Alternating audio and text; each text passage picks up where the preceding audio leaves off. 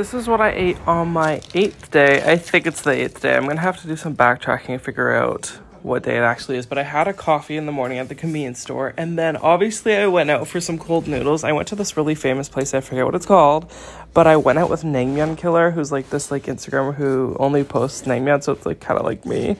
But yeah, that's what I did. And then I got this Red Bull drink from Mega Coffee, and it was grotesque, honey. Like, it was rancid. Like, it burnt my throat because it was so sweet. And then later I met up with Tina again. I got to hear the iconic.